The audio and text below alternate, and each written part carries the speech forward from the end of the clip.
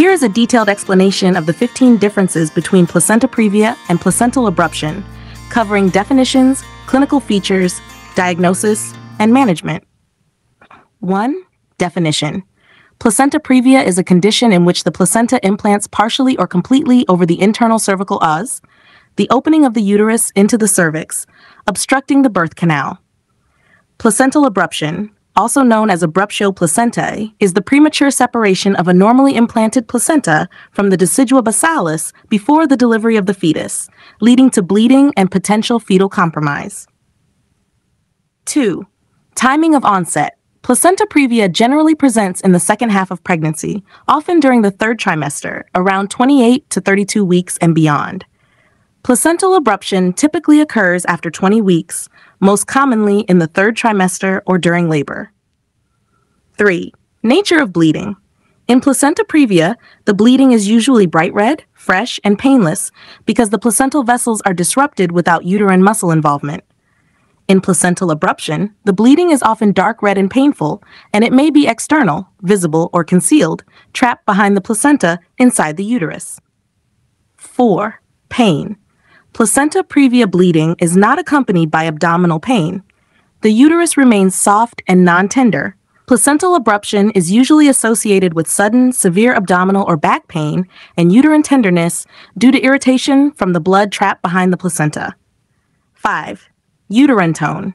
In placenta previa, the uterus typically feels soft and relaxed.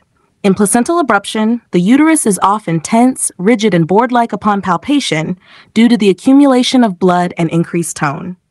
6. Fetal heart rate abnormalities. In placenta previa, the fetus is usually not in immediate distress unless the bleeding becomes profuse and prolonged.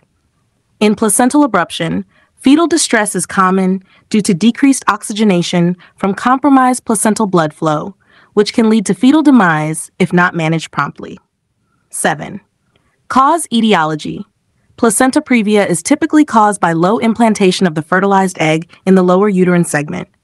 Risk factors include previous cesarean section, uterine surgery, multiparity, and advanced maternal age.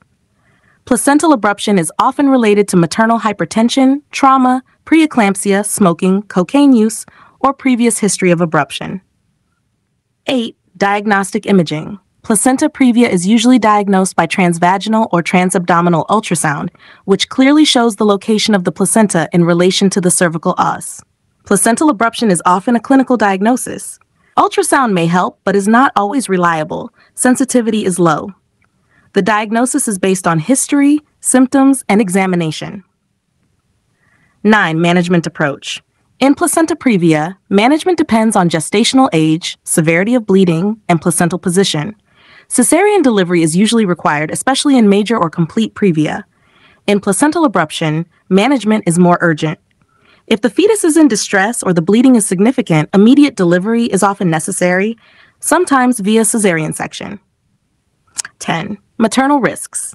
In placenta previa, the main maternal risk is postpartum hemorrhage due to poor uterine contraction near the placental site.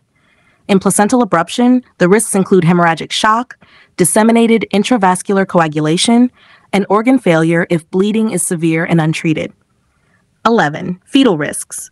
In placenta previa, risks include premature birth, growth restriction, and malpresentation, e.g. breech, due to abnormal placental location. In placental abruption, risks include fetal hypoxia, preterm birth, stillbirth, and low birth weight. Number 12. Concealed versus revealed hemorrhage.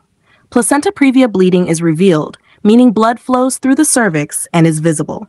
Placental abruption may have concealed hemorrhage, where blood accumulates behind the placenta and is not externally visible, making diagnosis more difficult.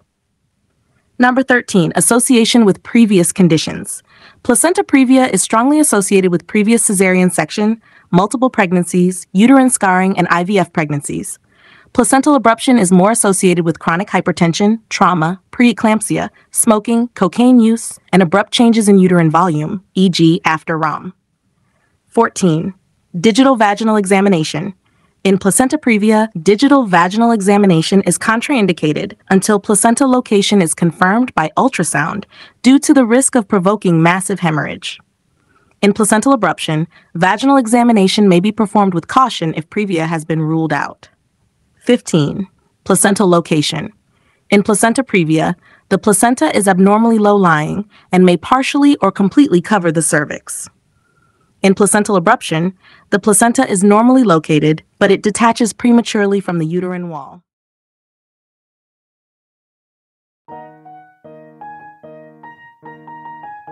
Thank you. Have a nice day.